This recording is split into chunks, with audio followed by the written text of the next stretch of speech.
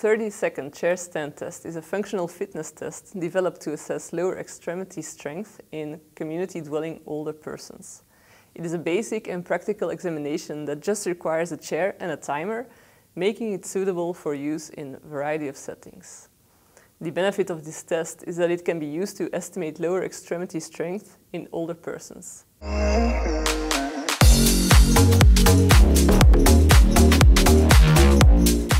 Download the free Physiotutors app now and become the best clinician you can be. To conduct the test, ensure you have a solid chair without armrests placed on a non-slip surface. It is recommended to wear comfortable clothing and shoes that allow to move freely.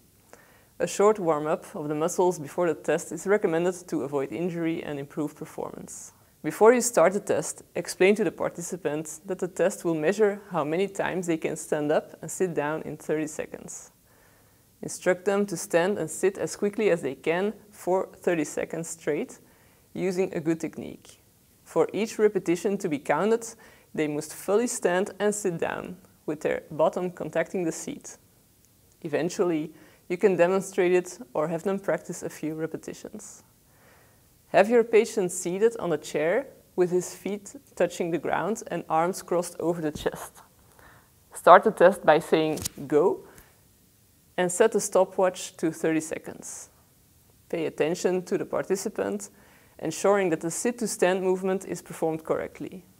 Calculate the number of full repetitions completed within the 30-second duration. Say stop after 30 seconds to signify the conclusion of the test.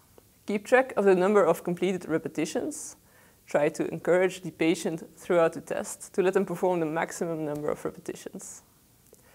There is a variation of this test where the time required to complete 5 times a sit-to-stand movement is chronometered, and this is referred to as a 5 times sit-to-stand test. However, it would be better to calculate the power from the number of repetitions, since it increases the validity of the test and may be a more clinically relevant outcome. When the 30 seconds are over, you can compare the repetitions to track progress throughout the rehabilitation. By looking at the normative values, the result of your patient can be directly compared to the results of his peers of the same age and gender. A score below average, you can see in the picture here under, indicates a risk for falls. The chair stand test has proven to be reliable in terms of test-retest reliability, with correlation coefficients ranging from 0.86 to 0.92. It has also been validated against the 1 repetition maximum leg press test, with correlation coefficients ranging from 0.71 to 0.78. Previous evidence by Wright et al. In 2011 found a change of at least 2 repetitions in the 30-second sit-to-stand test a minimally clinically important difference. The construct validity was poor, according to Tolk et al. In 2019, who studied the validity of the test in people with knee OA.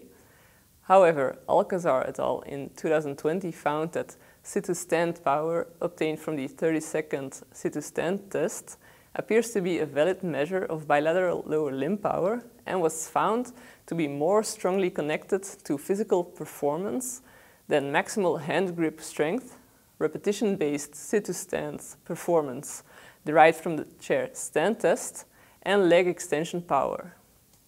If you want to learn more about this and improve the assessment, we refer you to our blog. I hope you enjoyed watching this video and learned something from it. Be sure to check out our Physiotutors app for more information about this test and other useful content. This was Ellen for Physiotutors. See you next time.